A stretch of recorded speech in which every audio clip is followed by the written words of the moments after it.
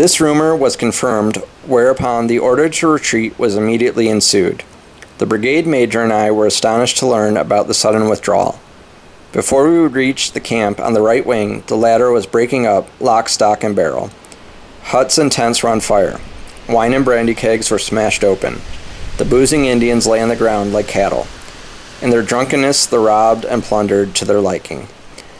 They rushed ahead, seized the Jaegers' rifles along with the Englishmen's muskets and bayonets.